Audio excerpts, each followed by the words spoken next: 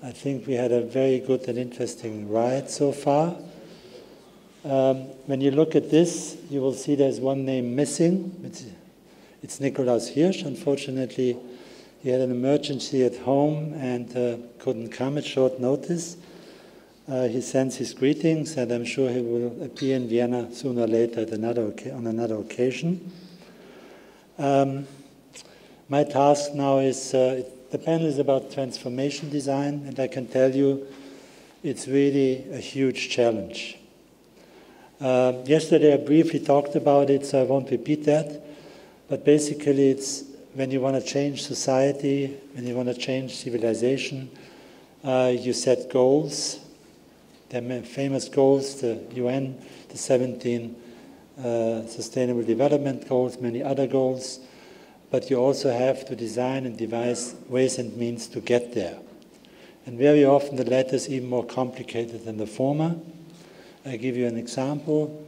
If you, for instance, say our goal is, because let's be hopeful, a majority of people want a car-free city, then of course you have to design a transformation to get to this goal of a car-free city. Sometimes you set a goal and it turns out that while you're on your way, the goal is an underestimation or is under-complex. For instance, if you say, let's reduce meat consumption by 50%, and these are silly examples, and you suddenly discover, no, we need to reduce it by 90%, then of course you also have to change the transformation design. And then there are also cases where you set a goal and it turns out, while you're already on your way, that the goal is superseded by a new technology. Let's say there's an intelligence explosion and suddenly a new technology is discovered for cars that make electric cars old-fashioned, and you have to change course. So these are all examples telling you why transformation design is very important, and we might discuss this also from that perspective later on, but first we have the 3 presentations, and I don't give you the entire CVs, but I want to say why I think people are really special.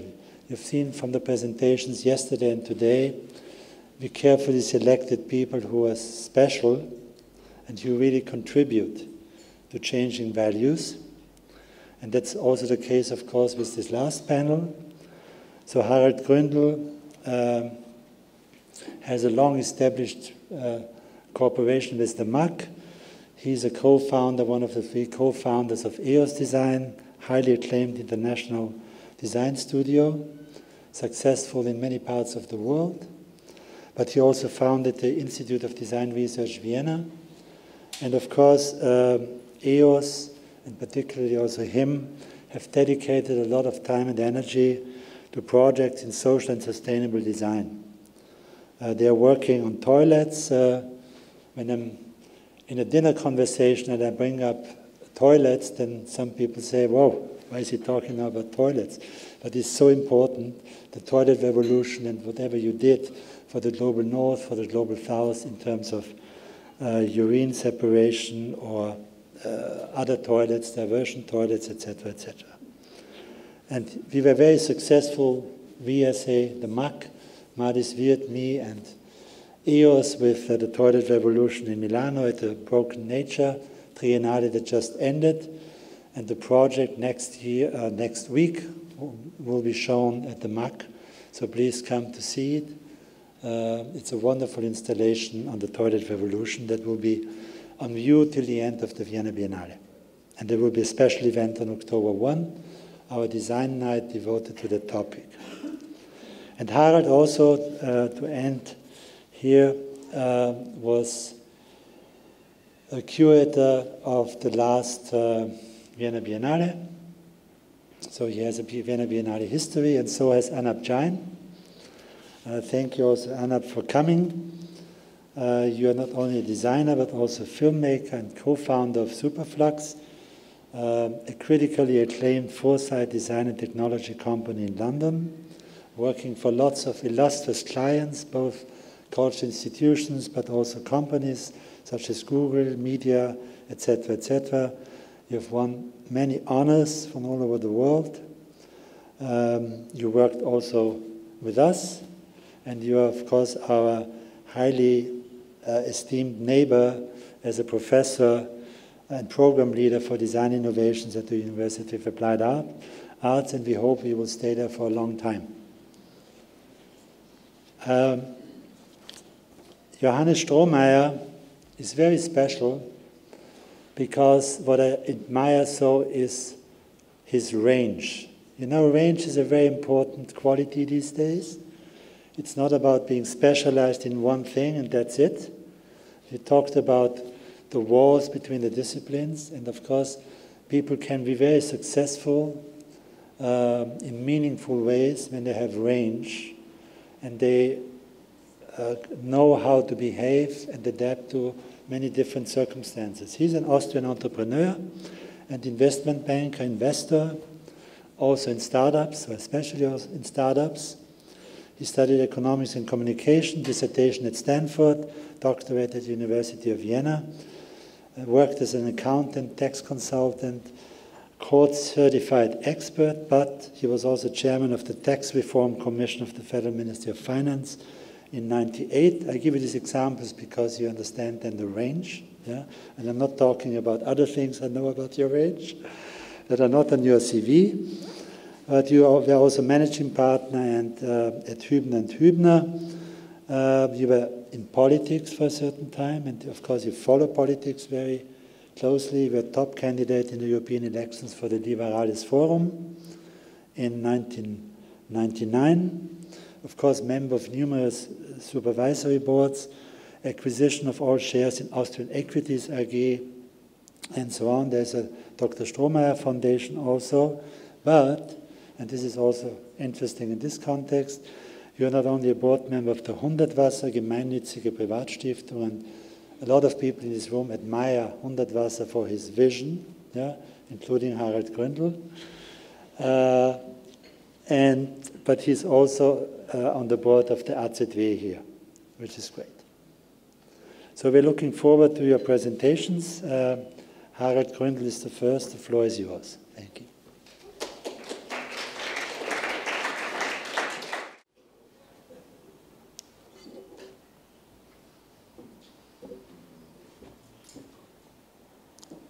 Thank you, Christoph, for the introduction. What you have not mentioned is that we have collaborated on a really on a challenging project for this year's biennial for change. And Christoph was our, in a way, gave us the chance to work on a collaboration with the Ministry of Tourism and Sustainability, the Austrian Ministry. And I think they are quite used to have experts advising their policy decision making. I think what they have not yet used is the ability of design to think about the future and to reflect on how things are done. So we were quite,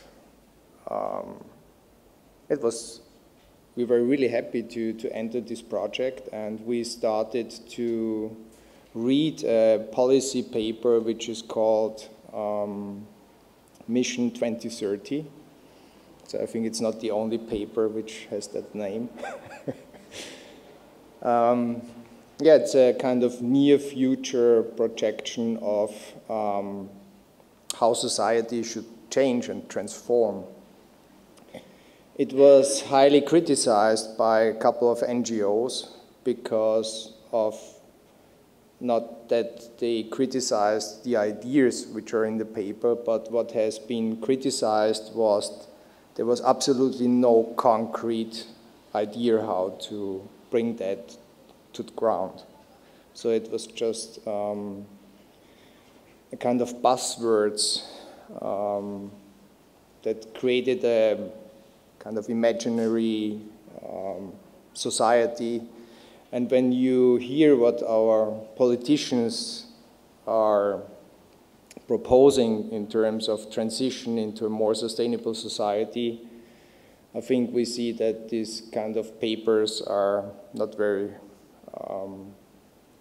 they do not really guide the doings of our politicians. So in order to create some emergency, the first part of our title is climate change. And for us, climate change is not just where we are still in, you know, we have this kind of climate crisis already, but climate change in a poetical sense means as well that the climate changes as well for our doing. It's not just, you know, the big scale of the climate and then temperature rising and all these kind of things. But what we feel since Greta Thunberg was really, you know, in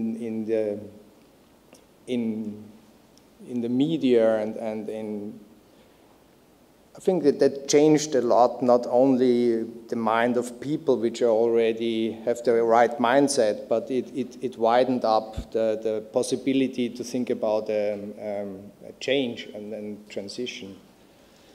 And so we came up with a subtitle which is from mass consumption, which is totally clear our problem today. It's a kind of mass consumption which is driven really by an aggressive capitalism.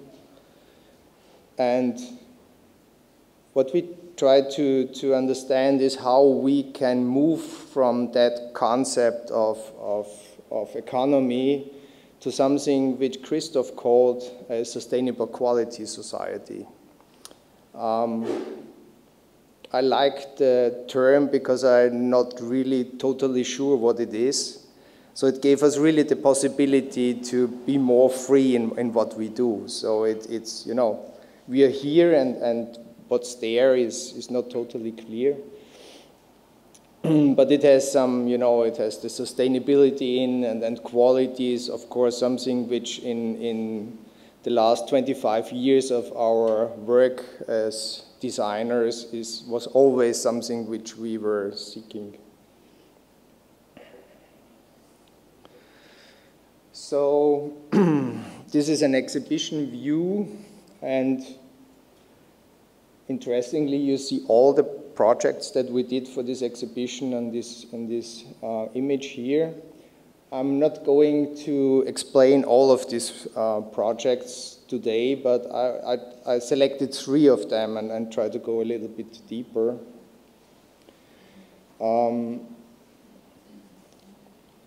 What we had in mind is, and this is something we learned from all these conversations we had in the exhibition, is that we feel, and there is a circle around all these objects here, which is a kind of ritual circle.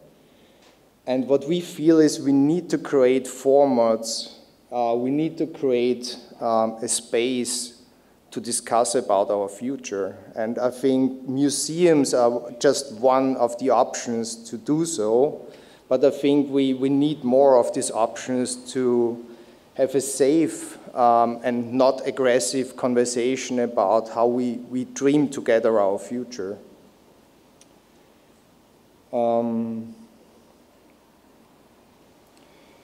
What was interesting for us as well, because we as EOS designers, we are really used to work with the big industry. So we work in US for Herman Miller, and we have worked in retail for 10 years for brands like Giorgio Armani and Adidas. So we usually work for brands, and this informs a lot what we do, because you have to fit in a way what a brand image is. And this was, I think, not for the first time, but it was a very intense time to understand not working for brands, but just work on topics. And in order to bring down these difficult this difficulty to have this rather not so concrete paper to bring it down to earth, we decided to choose some very common objects where everyone has an everyday experience with them. So as another background, when we started this project, I was working on this text on 95 design thesis, and this text was a rather critical observation of our everyday consumer culture. So it's,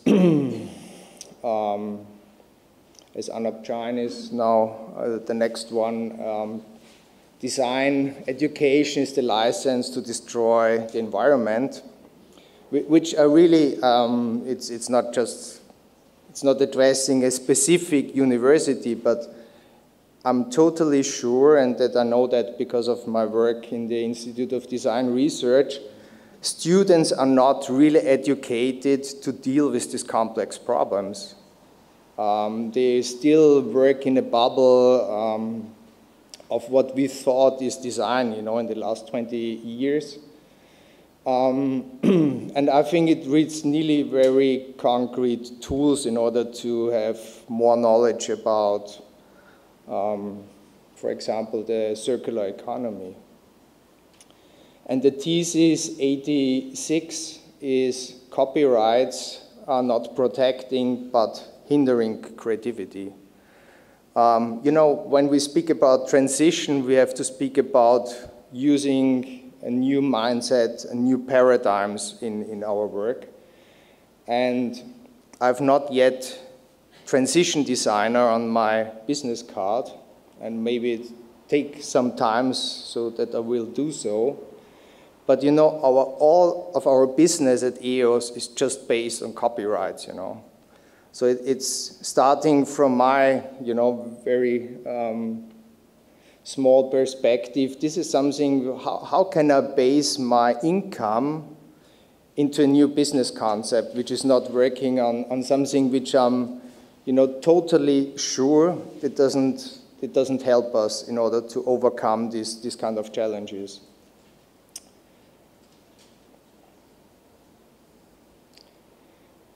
There is another project. I worked with the Institute of Design Research, and we launched this little pocket guide here on circular design. I'll maybe give this through the...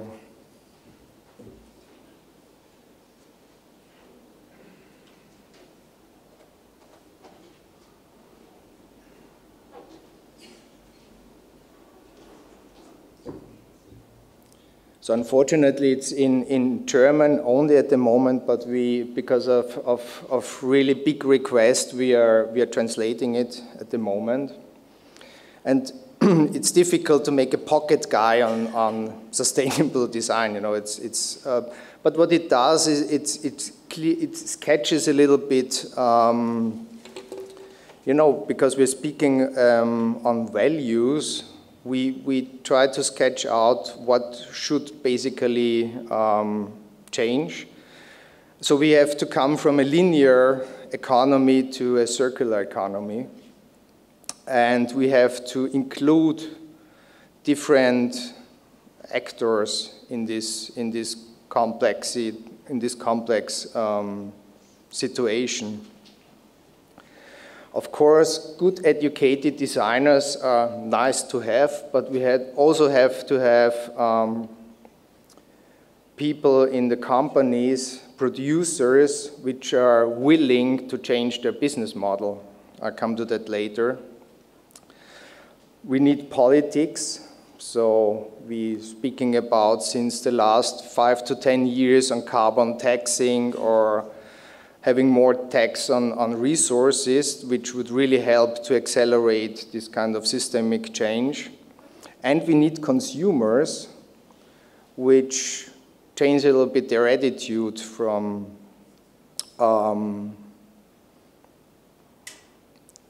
for example, buying things in order to you can use things and not possess them. So this is easy to explain, but it's difficult emotionally for many people. And it turns out there is some categories of objects where we do better with this idea. And this, I think this is one of the levers we have at the moment. And I think one of the big challenges we have to overcome in creativity is we have to collaborate. So the design business is still, and I think it's the same a little bit with the academic business, it's still a very business which is not very collaborative, but it's competitive. So we need to learn to cooperate. Yeah, and I raised the issue of patents and copyrights. There is an easy solution for that, it's Creative Commons. So this is a system of open design which is perfectly managed by, which is perfectly managed and give you the possibility to better balance what you want and what do you not want with your creative solutions. So I jump into the 3 projects. So first project we have named Kitchen Cow. And the Kitchen Cow is a biodigesting system for the kitchen. And you see basically the elements. So you have a workbench, like in the kitchen, and you have the other bigger object is a container for the biogas. And this is an exhibition view of the project. And when we were speaking and discussing with Christoph, we always had in mind that this future, which is more sustainable, means in many discussions giving away things, losing maybe quality of life, losing lots of things. And what we want to show with our project, you're gaining something. You gain maybe a new, like in this case, you gain a relation to natural cycles, like you cook and then you put the rest, which you do not use, you put in this kind of glass belly, and there it's becoming 2 valuable resources. One is biogas and another one is liquid fertilizer, which you can use again to grow things. And then from this, you can use the energy again in order to heat up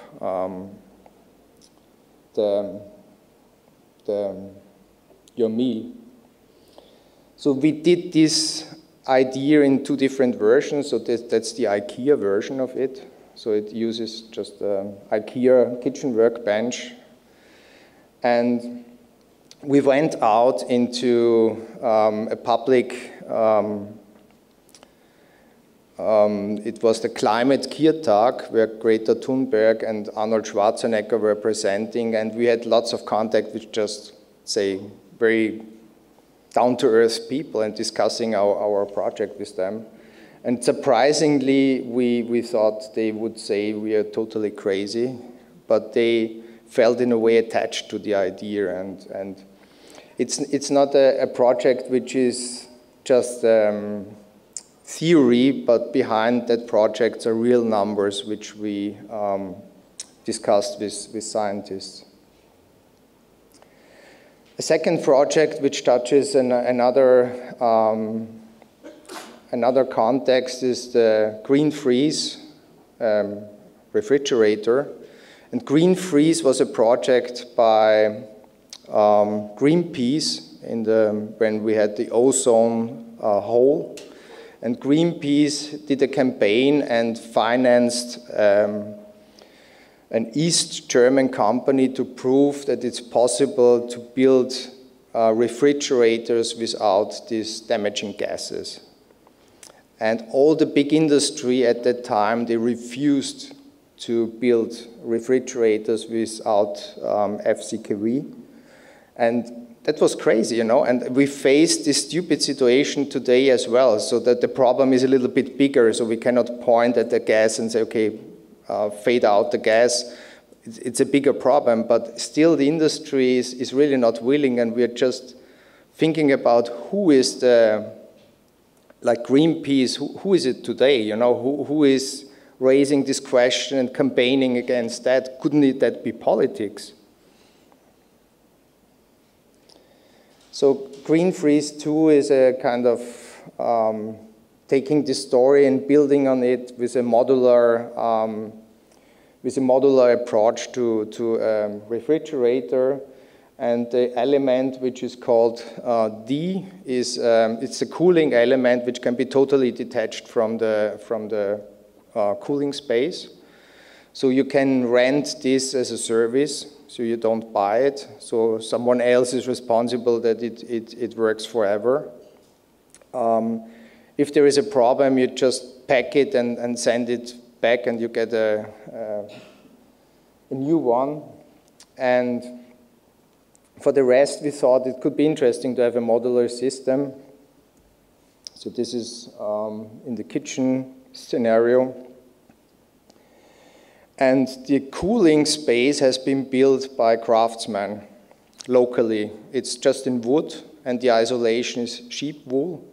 And we combine two different ideas. One is the technical cycle, and one is the biological cycle. And inside, because you need, because of cleanliness, we use natural stone, so it will last forever.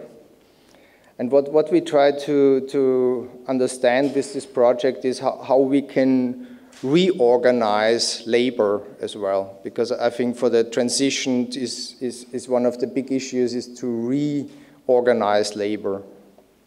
And so we have a part which is the freezing part, which is industrial, and we have the bigger part where the value is created locally, which can be done by craftsmen. And the last project is the social vehicle. The social vehicle is in a way one of our biggest challenges. Of course, we have heard that in the last months, a lot of time is traffic. And we propose a solution which can be used in cities or peri-urban areas. It's a very small vehicle for up to three persons. And we added as well one thing which is in the climate strategy is that everyone produces the energy by him or herself. So on the front window you see an unfold solar panel which you can fold on the roof, and you see clearly it comes not from the car, it comes more from a bicycle. It's very lightweighted, and this is one of the strategies of circular design, is really to reduce the amount of resources used, and it's 1/10 of the resource of a car. And I think when we speak about transformation design, we have to rethink what designers do. And you can imagine when we started to build a car in the studio that everyone, even in the studio, was wondering if we really go crazy now. But I think that's the chance that what design offers is they have really big abilities to do things, you know, and even maybe not a helicopter, but, you know, something with 4 wheels is a possibility.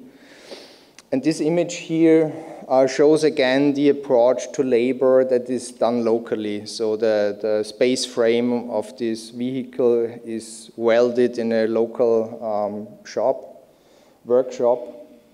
And you see it fits perfectly on an existing very small space. So the idea is really to re-question this kind of globalized production supply chain, which we have for cars and we have for refrigerators, and try to understand which can we do locally again. And we hooked up as well with a project which is one of the pioneers of open design, which is the open source ecology, and we put all our knowledge of this phase of doing the car on a wiki. So this was an interesting experience as well. Usually you do things, you know, but documenting every step and trying to give another person the ability to follow what you have done in the last couple of months, and where you get the screw and where you get the motor and where you get the batteries.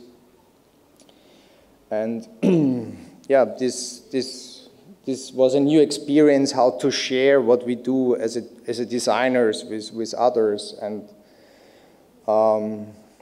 yeah, still raises, of course, the question of, if we just go this direction, how do we make our living in the future? So, but I think there is enough money, you know. Someone could pay us, so the European Union could give us money in order to make a blueprint for a European car thing, you know. That's a possibility. What I really do not like is that private companies get public money and do not give anything back, you know. And I think this needs to change when we have this radically needs to change. Yeah, and there's a last thought. One of the first drivers, this was a very early stage of the car, was Kate Raworth. She's one of the leading economists that we have. And she came up with the idea of the donut economy. So the donut is the green area, and outside boundaries, the planetary boundaries like climate change, diversity of species, and the inside boundaries is the Sustainable Development Goals. And you know, it's really easy like that, so just keep within the boundaries. Thank you.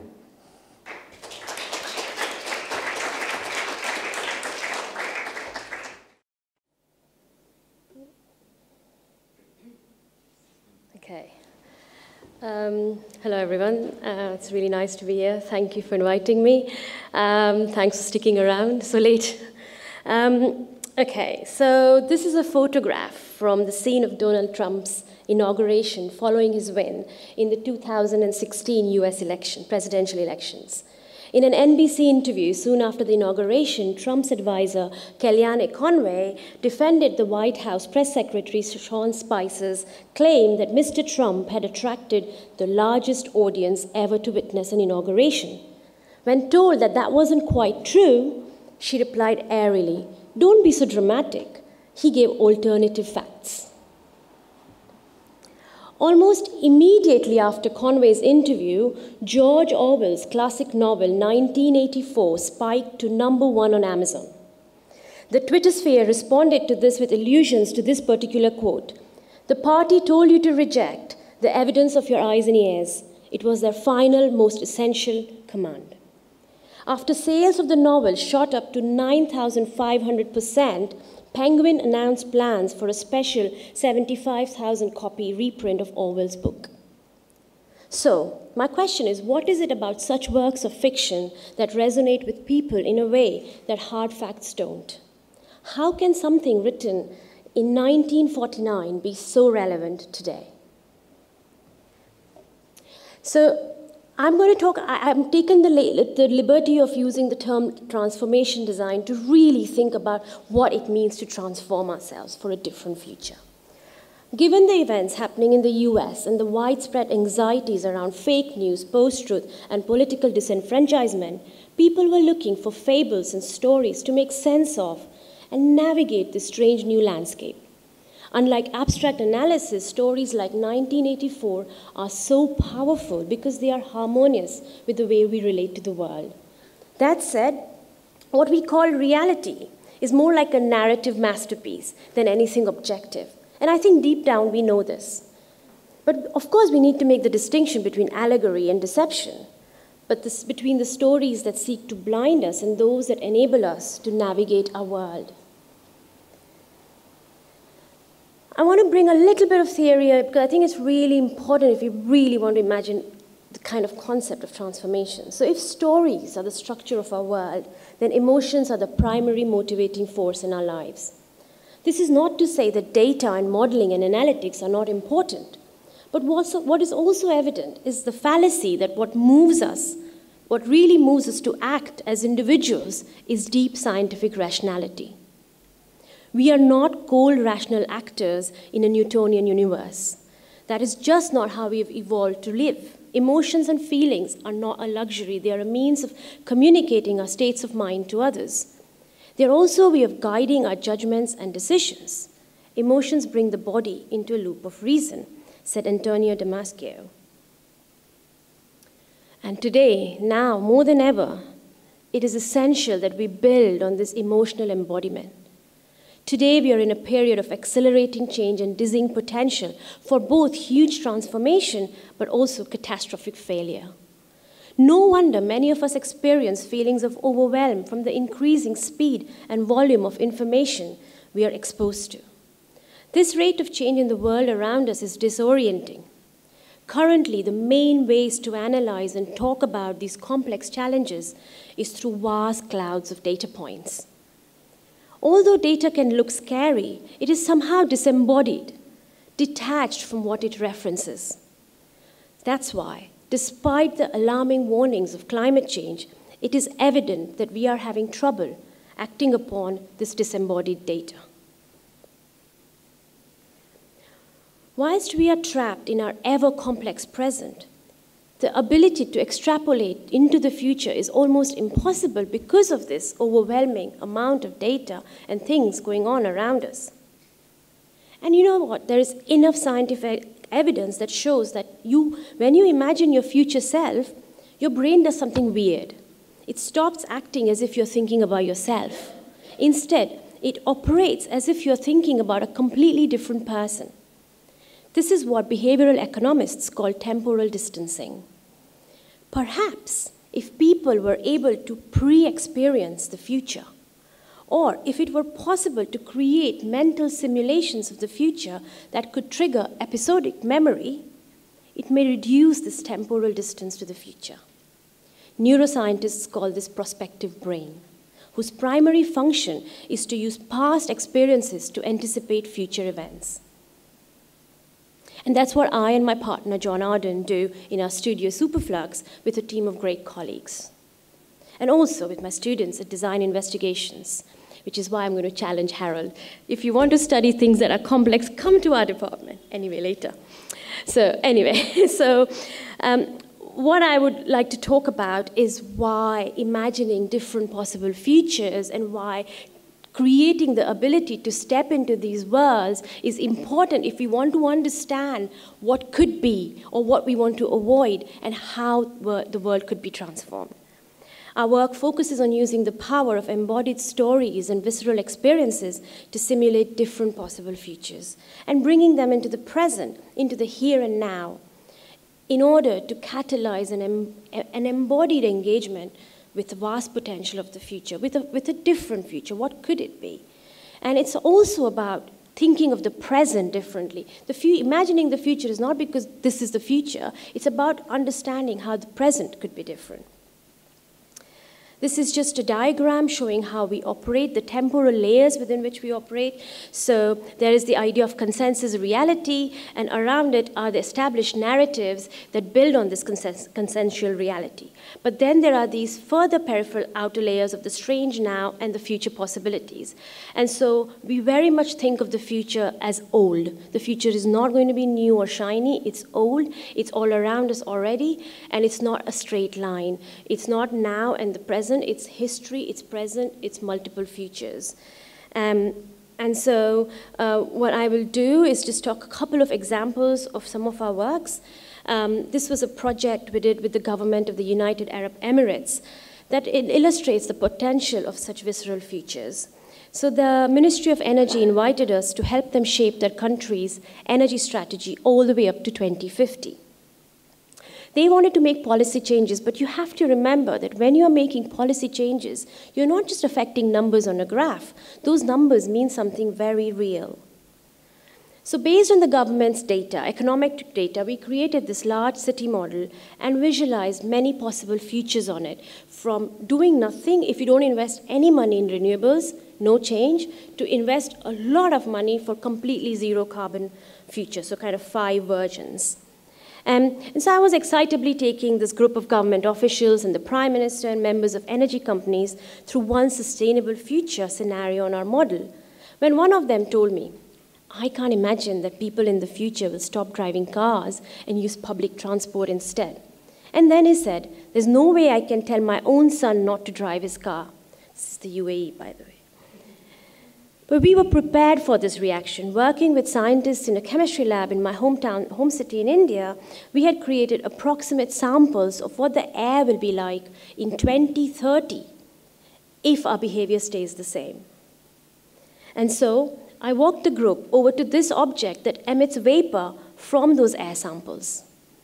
Just one whiff of the noxious polluted air from 2030 brought home the point that no amount of data can. This is not the air you would allow your children to breathe. This is not the future you would allow your children to inherit. The government, a few days later, made a huge announcement. They've been investing billions of dollars in renewables. Now, we don't know exactly what part our future experiences played in that decision, but we know that they've changed their policy to mitigate such a scenario. So what we are learning through our work is that one of the most powerful means of affecting change is when people can directly, tangibly, and emotionally experience some of the future consequences of their actions today in the present moment.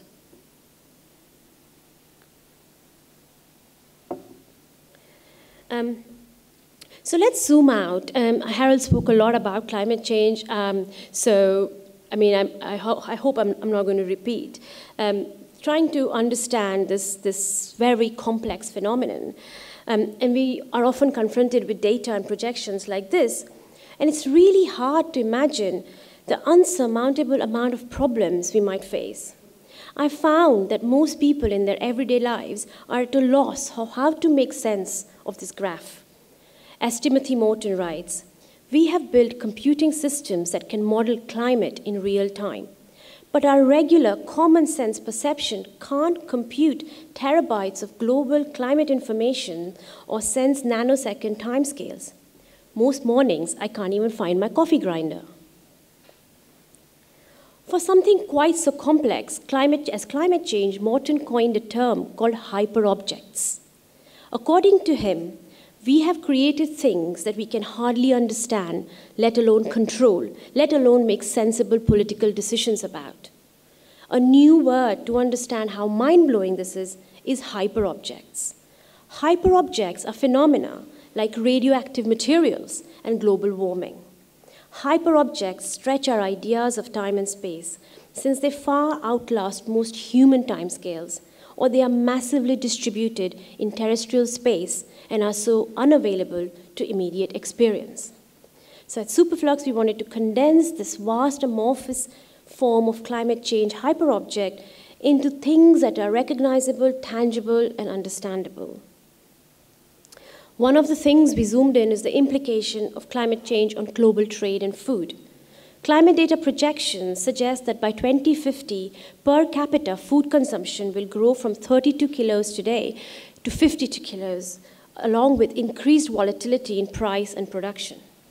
On the other hand, increase in heavy rainfall events might continue to lead to flooding, destroying crops, as well as devastating food assets, etc., etc.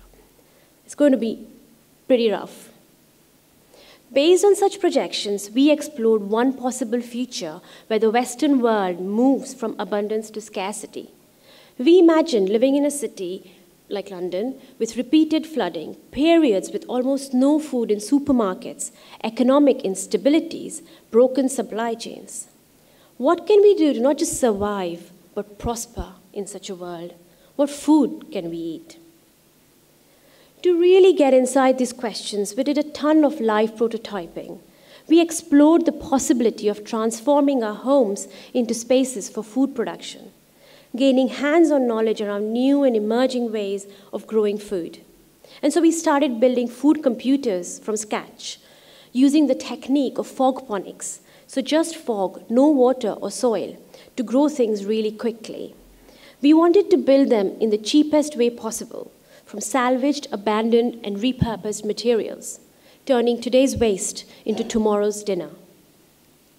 So this is a glimpse of our early experiments with John and our son.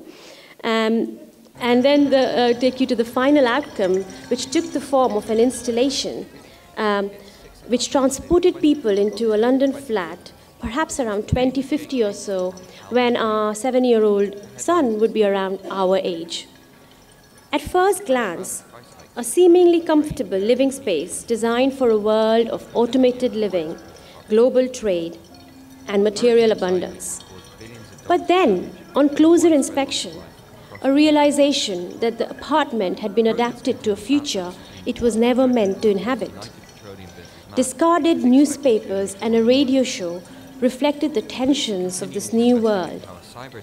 A smart panel constantly asking the smart fridge to refill milk, but where is the milk in this future? Amongst the detritus of now obsolete smart devices and designer goods lives a new reality transformed by the impact of climate change. Recipes and cookbooks in the kitchen reflect the change in food production, storage, and consumption. Experimental food production now occupies space once given to relaxation, transforming the apartment into a space for growing and producing food. Resourcefully hacked together consumer items, IKEA shelves, decorative fog makers, computer fans, programmable microcontrollers, plumbing supplies, LED lamps.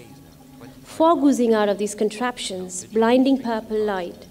The droning sounds of water pipes, snares, foxskin, algae, and mycelium, all bearing fruit in the blasted ruins of capitalism.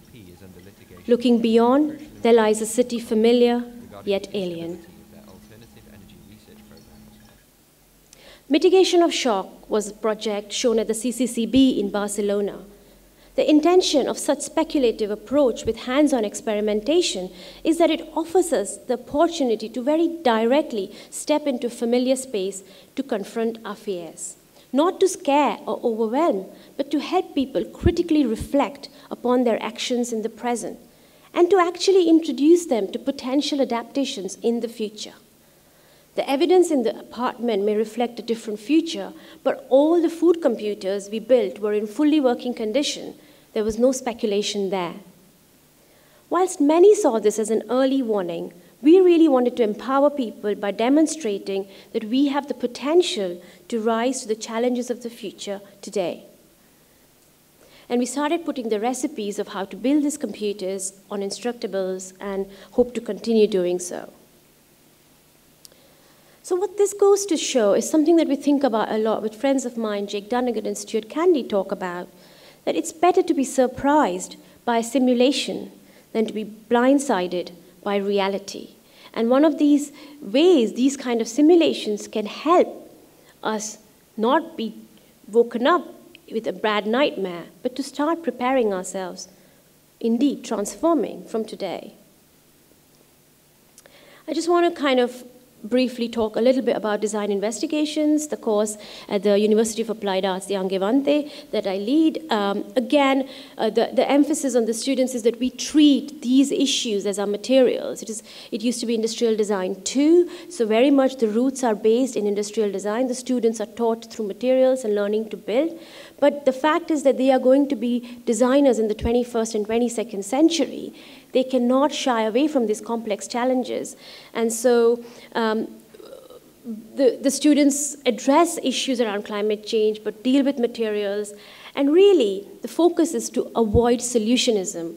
That is a big part of the challenge, to acknowledge the humility that every solution a designer comes up with will have its own problems. Everything is interconnected. We as designers are part of the problem.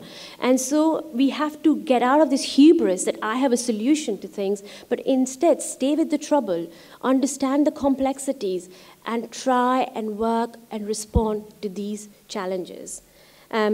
This is just a glimpse of the projects the students did. They explored a near future Austrian alpine rural landscape, different projects that were shown at the London Design Biennale last year. You know, everything from what would it mean for really deprived farmers to use illegal methods and create drones to geoengineer cloud and rain. They called it illegal rain. All the way to what does it mean to restitute a glacier?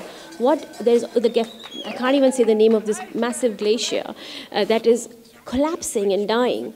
The students thought about how they might bring it back to life. What would it mean to rebuild and restore the dignity of a glacier? So these are just tiny specks that we begin to understand, reveal what is a deeply complex world, that everything is interconnected and interdependent. And we as human beings are not the ones who are at the center of the universe. This anthropocentric view of the world, that we can change and transform the world, is hubristic. And we need to step away from it and understand that we are one of the many species, and we need to work with everything to be in ecological harmony.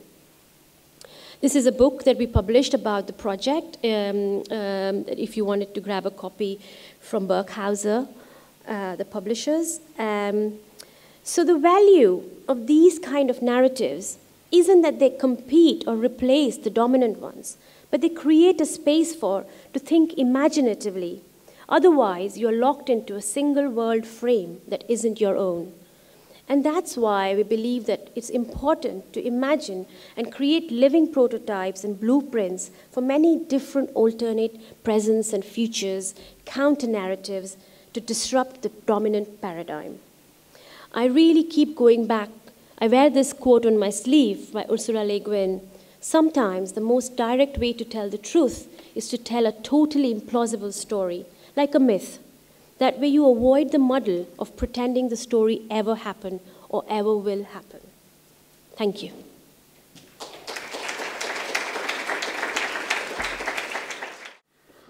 Hello, and thank you very much for the invitation.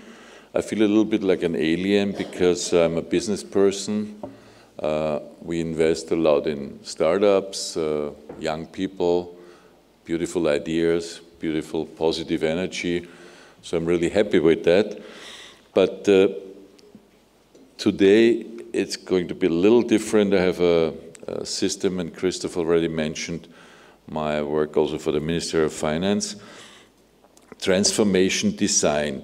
Without doubt, our systems are socially, politically, economically, everybody feels that, I think, economically on the brink of a radical change. So far, this transition is the most important issue we have, I think. It started a long time ago in RED. Whoever looked after it, there was this think tank, RED, called in London, Tony Blair already, so a long, long time ago, really.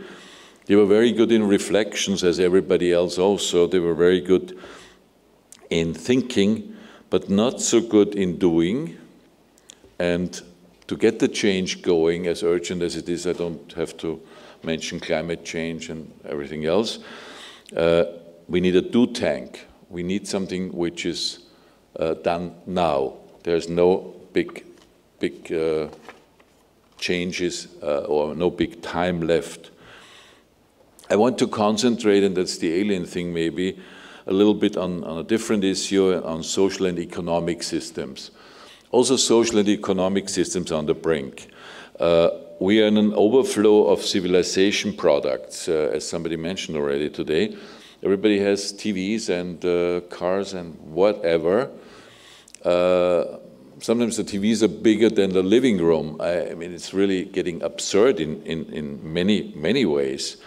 The cars was mentioned already. It's a very important thing, the CO2 emissions, whatever. So we have to, maybe we should think reduction.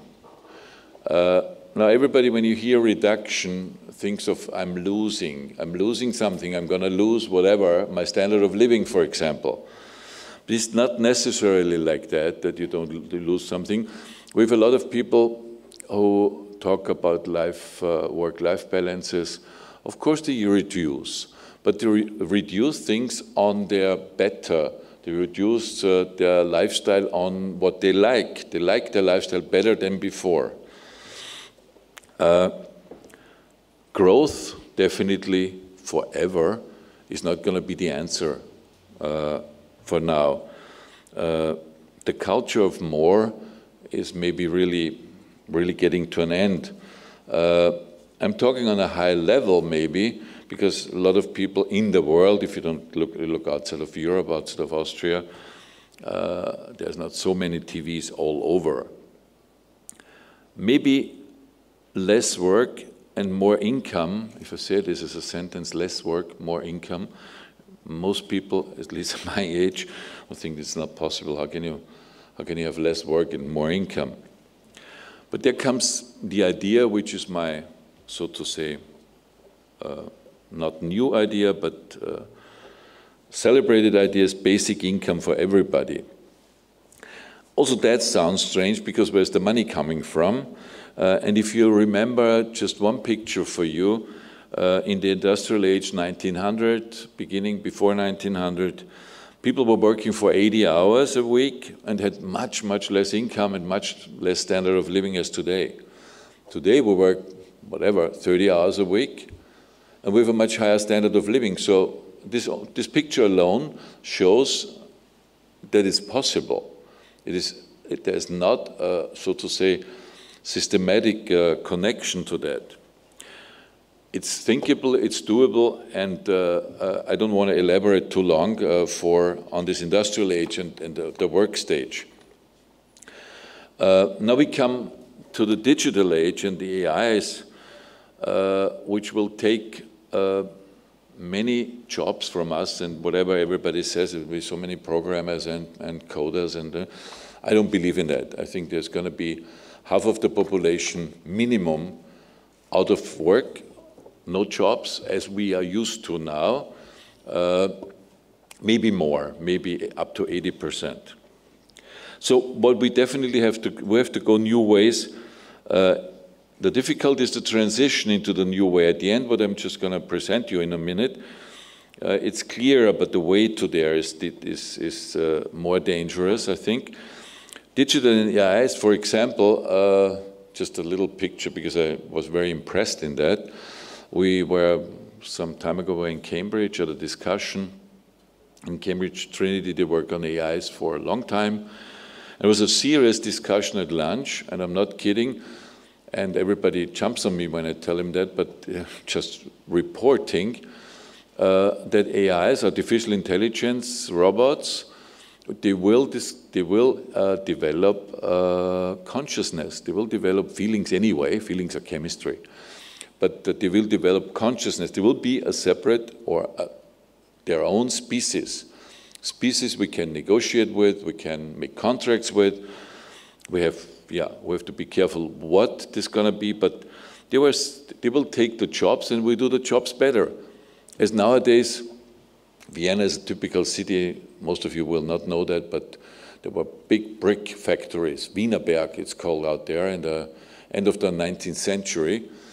And people working, they are not living 80 hours, they were dying. Nowadays, it's all machinery done. This picture again, in 10, 20 years, and it's going faster than we think, will be AIs doing that. Even whatever you think about it, I see many medical startups with AIs already. So even in caretaking, there will be machines. And I think it's a good idea. I'm not afraid of that. I think it's a good idea. But in that transformation system, we have to think economically and socially, where will the people be? Where will our people be? The systems can be easily changed, thinkable and doable.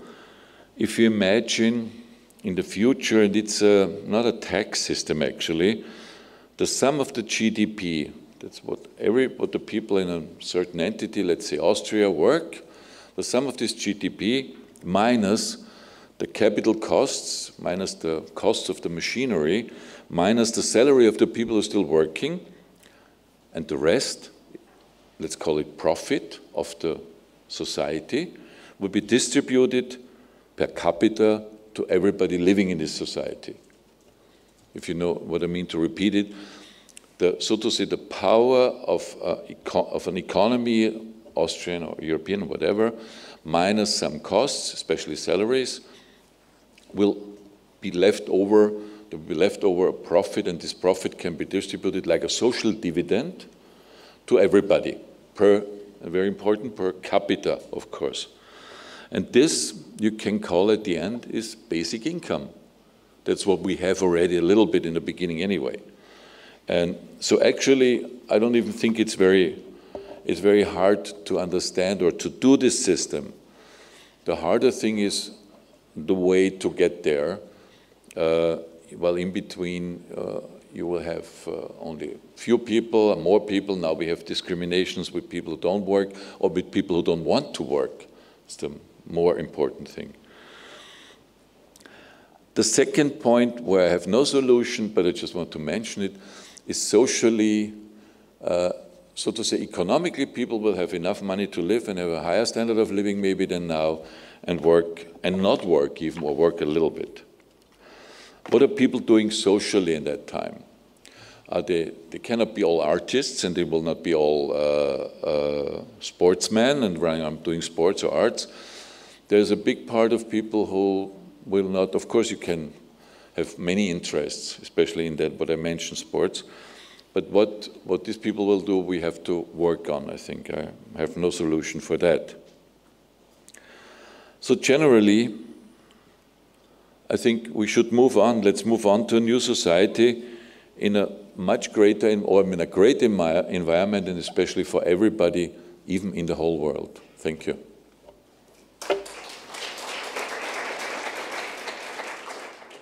Thank you very much for this really, really inspiring presentations. I think we have a lot to discuss. The session is supposed to last till 7. We will kind of then wind up at 7 at the latest. Please stay, because it's going to be really interesting. I have a reputation of asking the most difficult questions, and I'm trying to find them now. I propose that I ask 2 questions myself, and you can comment on them, and then we open up to the floor.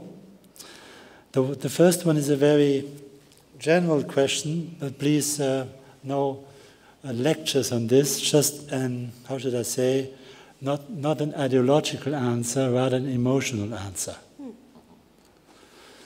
And the question is, let's talk capitalism. My vision is of an eco-social circular capitalism for the future, where the circular economy plays a major role, of course, yeah, and it has to be ecological, it has to be social, in a sustainable way. And I would like to ask you, what is your idea of the future of capitalism? You know, against the background of the problems we were discussing about, against the background of the necessary transition design. I mean, it has been touched on in some of the lectures already, but please give me an emotional answer, not an ideological answer. I'm living up to my reputation, right? Yeah. Who wants to start? Maybe the native. Nobody. Are you? Yeah, you go. Okay. Nobody wants to start. I'm too close. That's really a difficult question. So, I mean, they say capitalism is the only is the worst system we have, like democracy, but it's the only one working because it goes back to the ego of surviving, that people want to survive. So I think biologically we are concepted that we want to eat, we want to live, we want to survive.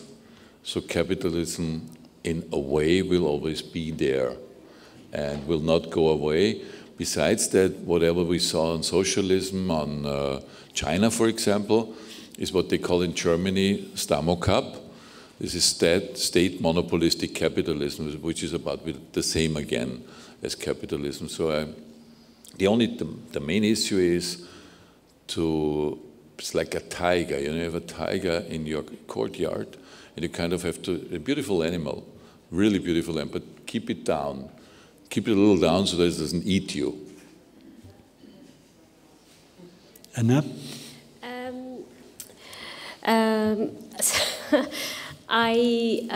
It depends what time frame you're talking. So already the carbon emissions that are, if we stop emitting carbon completely today, the emissions that are already out in the atmosphere will last for 100 years. So this is the reality of the situation, is things are going to happen to us. We are not going to be able to do much quite quickly. And a lot of people say that, I think the problem is we haven't been able to imagine an alternative. Doesn't mean it doesn't exist. So the life as we know it will end. Does not mean there is no other way of life. So I think a post-capital life is possible to imagine and should be imagined. I think the problem with current form of capitalism is that power is concentrated in the hands of a very few. And so there's lots of resources, and then very few people get the power to use them. And that is the problem currently. It's kind of, it's not distributed. Capitalism has created severe inequalities, basically. And that's my problem with it. And there is Johannes' vision that the profit after the costs, you know, will be distributed to society. But who decides? Yeah, exactly, who decides? Yeah. And I have a follow-up question before coming to Harald. That's terrifying. On that, we have talked about machinery tax. It's very clear that we need substantial tax reform everywhere, at least in the global north, knowing the systems. I don't know the other systems so well. And the question is, in the scenario you have described, AI tax plays a key role, right? Yeah? Okay, so let's start work on that. Harald. I think we are all used and profit in a way from capitalism, so it's so we live a good life, you know, and it is said that capitalism is able to raise the, you know, have more people living in a better situation. I think that happened in the past, but we have now reached a point where things go into a strange direction, and I think a solution which is not that radical. Think about capitalism, which you have as a metaphor, just you keep it in a way down. And I think what keeps capitalism, could keep the capitalism down, is what I've showed, the idea of Kate Rayworth, to keep it within the boundaries, the natural boundaries and the boundaries of being human around the world, not being human here, but having a humanistic approach to everything around the world and being world citizens. That's actually the description of liberalism. Now it's getting ideological. Okay. I think what all of you are now describing is not capitalism as we know it today. So you're already imagining an alternative here right now. So yeah. And I think the task is also to decouple growth from capitalism, or rather capitalism from growth as we have known it, right? Yeah. But the message is, after this first round, that yes, capitalism will stay in a way. I guess so, and it's strong enough to evolve into that direction. Because no better system has been invented so far. Yeah. Can I say something? Revive that. What you said, I think, is true. I don't even know if my system I described, where an economy takes the overflow, whatever stays left, and distributes it as basic income to everybody, is capitalist at all. Yeah. That's a different discussion, yeah. Maybe not. Well, I'm sure not, actually not. It's a different system. Yeah, it still works capitalistic in the basic, if you say like a company, and then you have the social dividend, and you distribute it to everybody, like to all the workers in the factory, for example. You can do that too. That's not so capitalistic anymore. You know, what happens now also in the corporate world is this huge discussion about what is the goal of a company. Is it only profit, Milton Friedman and so on? And in the very recent past, this has taken on enormous speed because a lot of companies think, no, we also really have to put the social good to give back to society at the very center of the companies. I mean, it's a lot of kind of good washing in the sense, but there's more behind it, I think. Yeah, and for me, this is also a way of how capitalism can evolve. Yeah. And my second question before opening up the floor is, I was kind of irritated by Anab's remark, or at least her advice to the students, avoid solutionism and stay with the trouble. I nevertheless think that we need solutions. The question is, what kind of solutions? And I would like to bring in two preconditions for that. And they were kind of touched upon or mentioned earlier today. One is we need cooperation. Tear down the walls, cooperate between disciplines, not only between artistic disciplines, but also all kind of sectors of society where it makes sense. Yeah? But then you're in a much better position to come up with the right solutions, but you need solutions.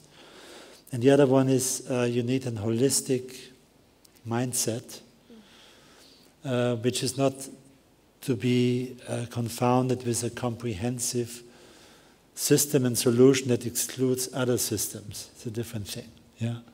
So I would like to get your comments on that. Maybe you can briefly explain what you mean with avoid solutionism. Yeah, so I think what you are, so I'm not saying like, yes, my phone keeps falling out of my hands. Please design something that will make sure it doesn't keep slipping. Yeah, you need a solution there. But I think we frame the language of design as I am a designer, I'm a problem solver, and I must solve this problem.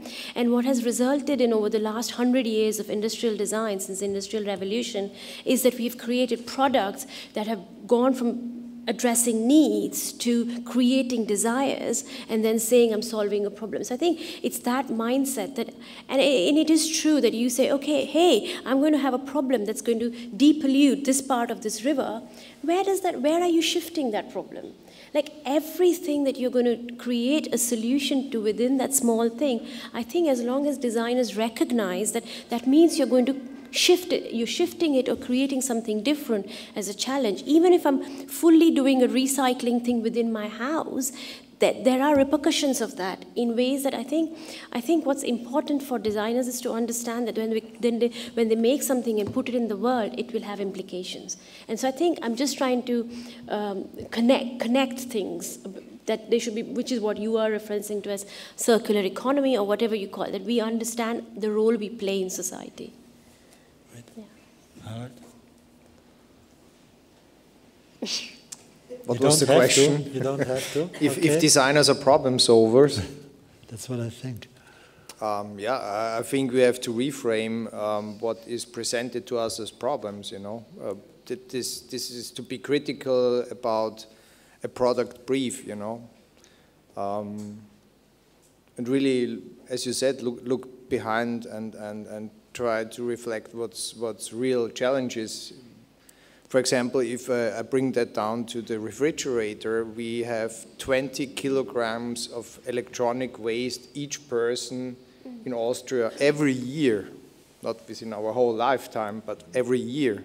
And 60% of this electronic waste is big appliances like refrigerators. And you know, this is something we can challenge and try to create new solutions for that. But yeah, I think changing, when we speak about transition design, we have to reframe and rethink our role as designers in society, not alone and not against someone, but together with... I just have an abstract answer to that. Solutions rather always have a solution than no solution. Meaning, especially in climate change, we're talking about that every day. Better, of course you think it through what's going to happen in design, I don't know, but in social systems, in technical systems. And if you have done that, then do it. Yeah. I'm fed up, too much fed up with all thinking and I said that before, think tanks and thinking about it, and let's do it, just do it. And if you see it going the wrong way, then change it. Yeah. Okay, thank you. So we're opening up, please ask questions. Let us know of your comments. Yeah. Hello. Thank you for this conference. It has been really interesting. I especially loved this part, the bridge and the kitchen cow. But in general, it seems to me that what was discussed was mostly about how to improve the existent technology, especially in the first two parts of the conference, and how to improve its values rather than to change them. So as it was shown in one of the presentations before, if I understood it right, behavior should change before the system does, and so we have to change also the way we experience all these data, materials, and designs. But as somebody already pointed out in the audience, it is hard for some people to accept new systems. And I agree, so my question is, and finally, and I'm sorry if I'm way out of the topic here, but why don't these data, materials, and design have also some focus in spirituality?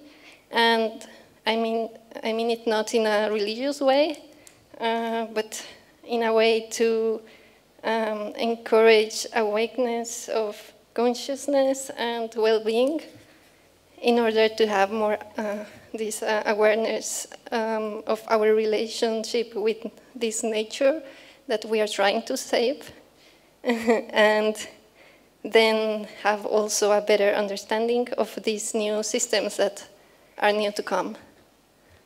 So that's it. Thank you. Does anybody want to comment on that? I can. I mean, I think that's a really good question, actually. I think when you stop thinking about growth, when you stop saying that we are in a world with infinite growth, when you say that we're living in a world of finite, that our time on this earth is finite and growth is finite, if we start acknowledging that, there's already a spiritual aspect to the fact that we are all here for a certain amount of time, and that is a limited time. And same is that true for the planet, that we can't keep mining the resources of the earth because it's not infinite. And so I think that requires actually quite a lot of spiritual awareness, and also the idea that we are not at the center of the universe. If we shift the anthropocentric view, then I feel that already also requires a certain amount of spiritual awareness. So I think you're right, and I think a lot of people try and find that spiritual hook through religion, but also through nature or through other things, and many people don't, which is why also there's a lot of rise in anxiety and mental health problems and a lot of other things. May I add also a much more prosaic point of view to that? And I stand to be corrected, Katja, for instance. I think it also has to do with the fact that the kind of two foremost digital innovation areas in the world, the US and Eastern Asia, have this tendency that's in the digital to kind of reduce us humans to ones and zeros, you know, to translate everything we do, we think, etc., into the digital, because there's money to be made from it. And biologically, it may even to a large extent be true, but I think it's a very bad mindset. And the same, of course, happens in China, I would say, yeah, with industries forcing AI, etc. We want to be the first, and they probably are already by 2030 or much earlier. So I think it also has to do with that. And so it's in our foremost interest to keep up the spiritual side of humanity. And it's something we have to be aware. And if you remember reading Homo Deus by Harari, it's really about those two types of humans of the future, and humans is probably the wrong word. Dataists, that's the highest category. So we are here in this world to create data and to build machines that analyze data. And before that, the transhumanists, we are here to kind of go beyond humans. And I'm a fan of digital humanism in the sense that we try to evolve, but to try to stick also with our humanity. Yeah, that's a difficult discussion. And I think that Europe has here a different, there's much at stake, and Europe can build here a different model that's not based on this reductionist visions, I call them now, provocatively. Yeah. I have one comment to the spiritual.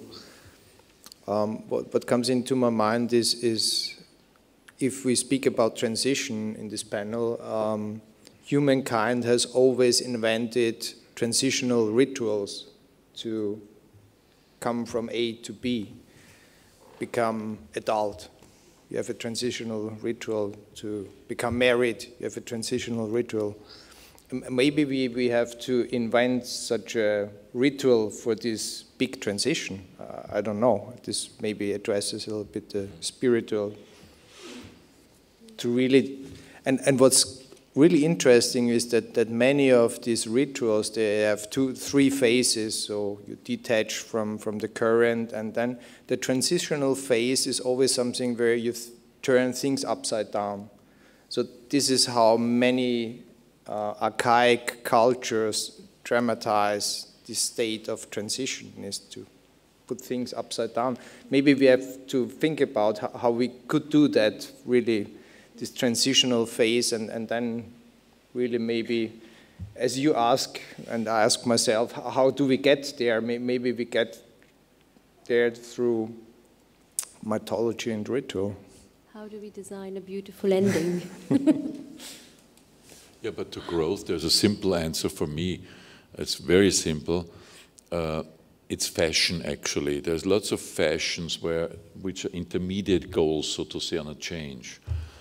It's not only short skirt, long skirt, but in growth, there's the fashion, or in bicycles. There's this fashion, everybody's really happy with this bicycle. It's something special. Nobody talks about cars anymore. Why the hell do you have a car? What's a car? I have a beautiful bicycle.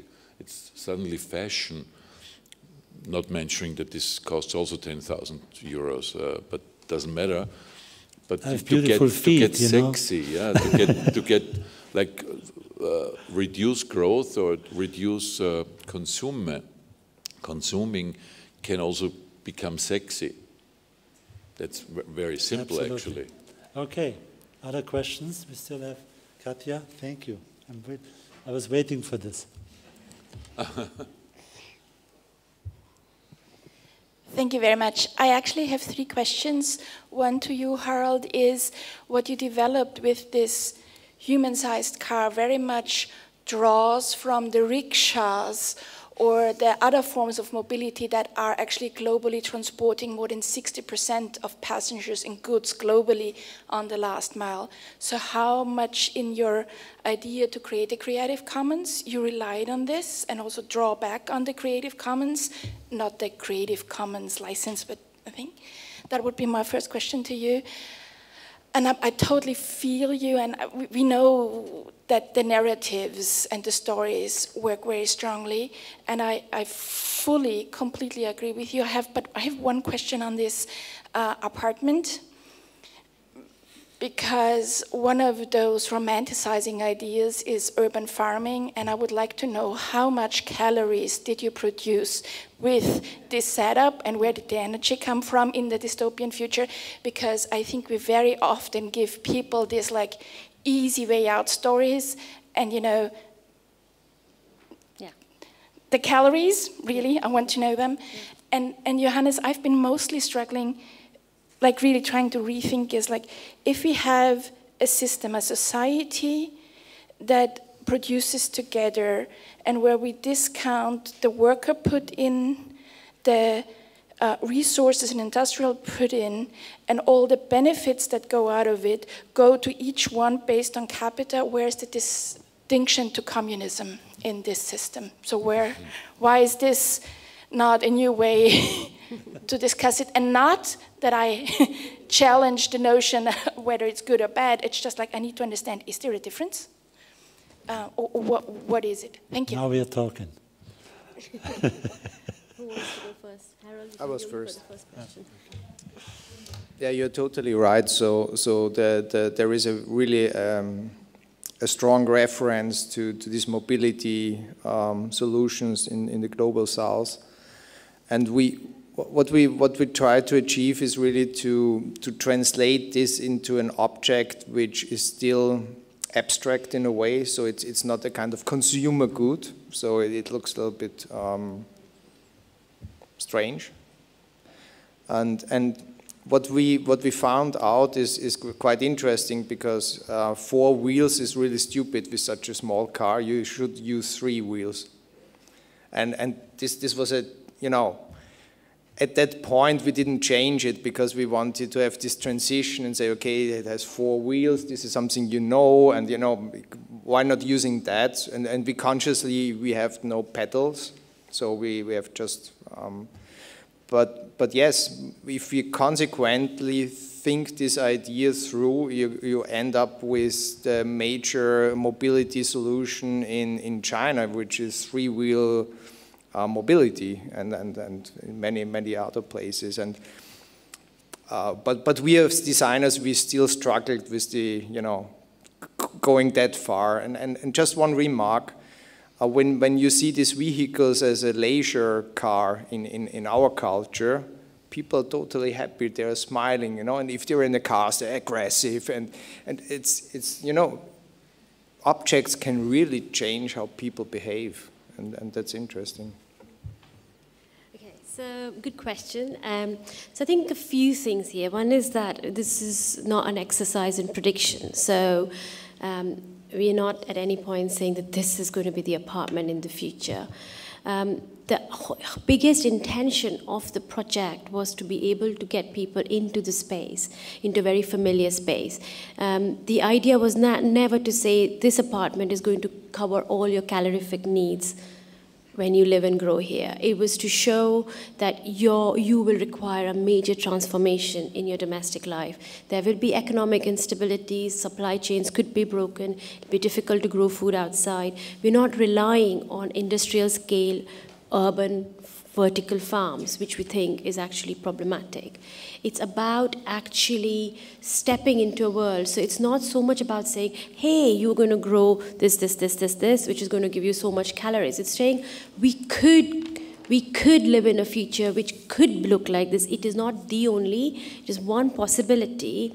It was mostly to connect emotionally people with a future that they could not imagine otherwise. I think a lot of feedback we got from people ranged from absolute abject fear to hope, all the way through. Like, people were terrified that this couldn't be the way, this couldn't be my home, to all the way to, yeah, actually, I didn't realize we have these cheap technologies and these tools that I want to start prototyping and building these things and at least address some of my food needs in different ways. I start to understand my relationship to food. I'm not distanced to it. Like, this is not a thing I just buy from the supermarket anymore. So I think there are many different things playing here, and until you materially conceive it, you can keep on talking about it. So I think that was the main point. It's not to say all your calorie needs will be met by it. There is a plan. I think if somebody will fund us to live in such an apartment for a year, I hopefully won't die and just live off it. But there is a desire to create this experiment where we would actually want to, because we are building these things and these things are actually growing. The problem comes like, do I want to kill the fox and eat it? And all these ethical questions start coming in. That's what actually we wanted to address. So yeah. Fascinating, thank you. Communism, great question. Theoretically, it cannot be the same, because communism, or practically it has never been lived like that. Besides that, it's not, everybody will not be the same, still not, so to say. Will not, in my system, not everybody is the same, because there's people who have the basic income, they will make a nice living and they have their whatever. And then there's people working, they have a little more, of course, because they're working. And there's people who finance the machinery, and they also have a little more. I think that's why actually the bias communism capitalism discussion maybe in the future is over and out.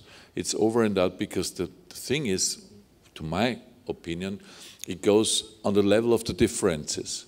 How big is the difference? Is there somebody with everything and anything and somebody dying on hunger because doesn't have anything? How is the level? And this system levels out. This gives some people a little more and some people maybe a little less, but they have more fun maybe and the others have not so much fun, whatever. But it levels out. There's no, and communism would be all the same, which never worked, by the way, anyway.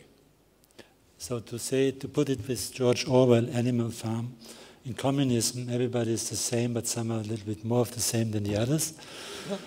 I don't know if that's the original, I always heard it in German. So here you would say everybody's almost equal. Slightly, but not exactly equal. Okay. Other questions? Yes?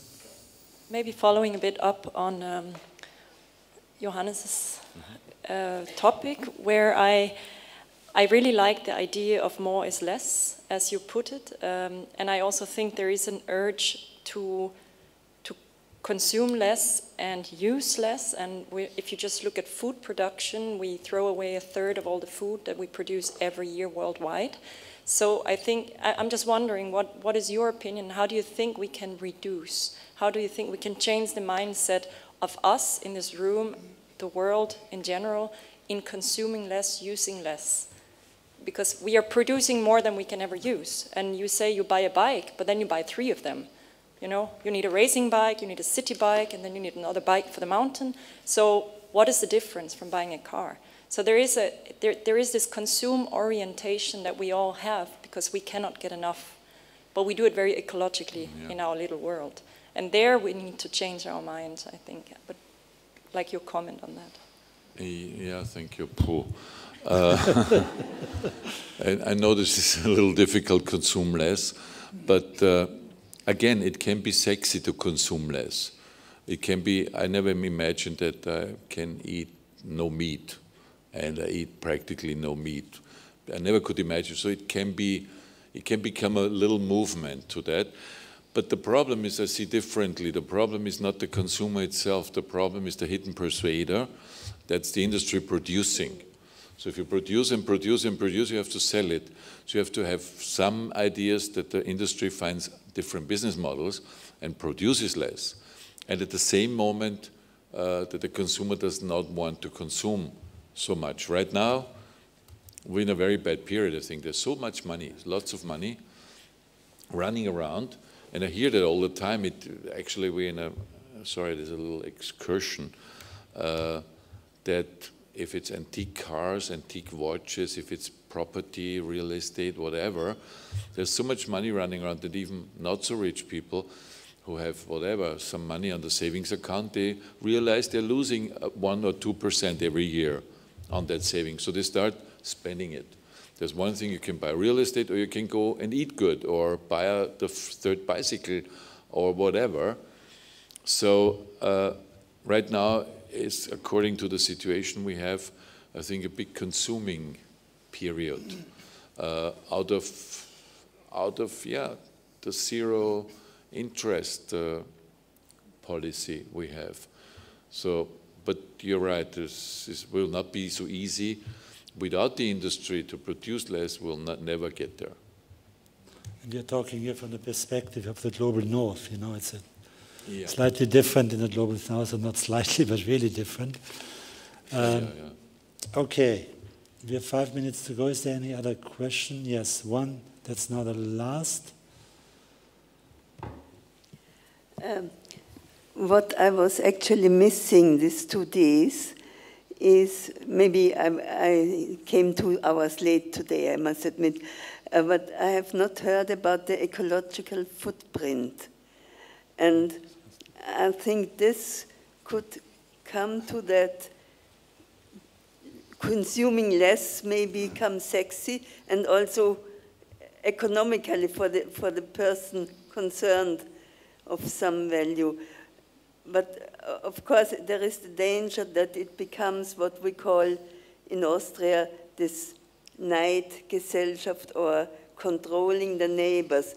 So it should not be too much on the individual, but maybe on the goods consumed, or that even the firms, that they get a quota of ecological points and have to be careful in using them up.